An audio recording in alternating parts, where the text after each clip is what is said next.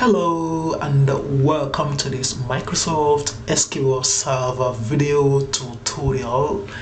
In this video, I'm going to show us how to create a table and insert values into that table with a data set coming from Microsoft Excel. So let's get started. First, let's head over to Excel and see the data set we want to insert.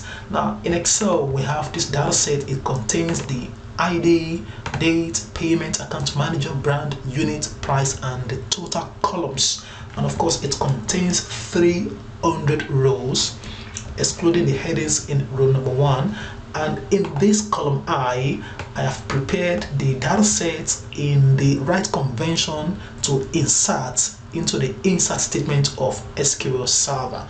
So let's go ahead to our SQL Server Management Studio and create and insert values into the table.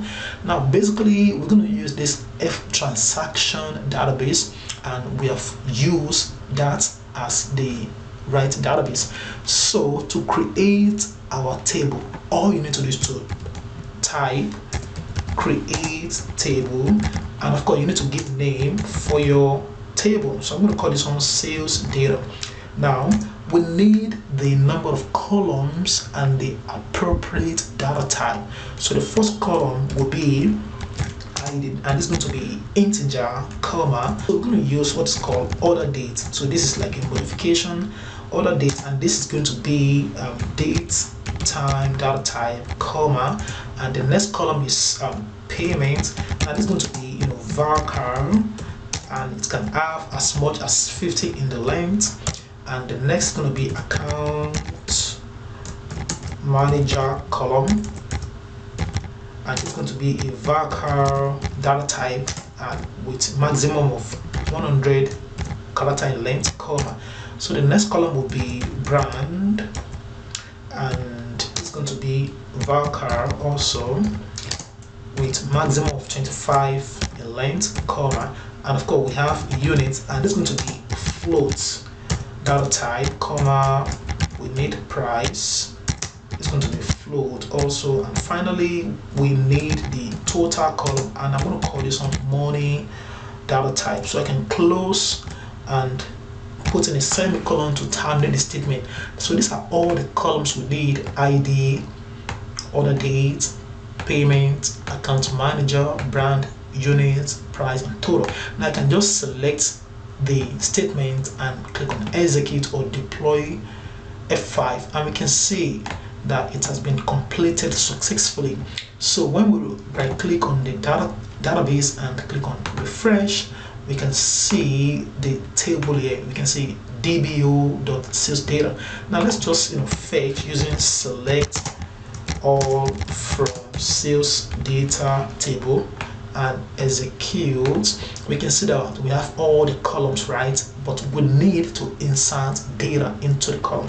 And now to do that, we're going to type in insert statement. We're going to say insert into sales data table, and of course we need to line up the columns. Now the first column is ID, comma, followed by order date, comma, followed by payment, comma, followed by account manager, brands, unit, comma, price, and total columns. So I can close the parentheses, and of course we want to insert values. And now let's go to Excel and copy the values. So I'm going to control down arrow key and control C to paste, and let's head over to SQL Server and control V. Now I need to terminate this statement by using semicolon, and let's scroll up and see if there's any error or potential error. Okay, so let's go through it again. Insert statement, want to insert into sales data table, and the columns are ID, order date, payment, account managers column, brand, unit, price, and the total column. Now we can select downwards, and then we can execute, and we believe that these values would have been inserted into the table. So click on execute, and we can see 300 rows affected, and that means it's working pretty fine. So we can use select all statement from sales data table to verify. So click on execute, and that's beautiful. Let's filter the data to see the account managers that equals to Conor Rulibet and total that is greater than or equal to 100,000.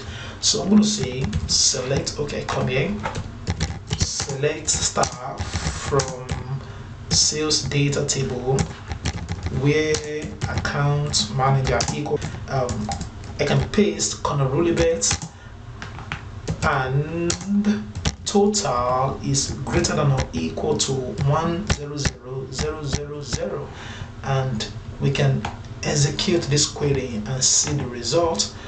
Wonderful. We have 28 rows of data set for account manager that equals to Conor Rulibet with a total that is equal to or greater than 100,000.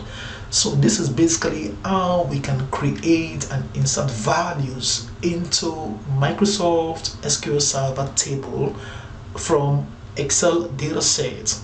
I hope you enjoyed this video. If you do, you can like, comment, share and subscribe to this channel. Thank you and bye for now. Cheers.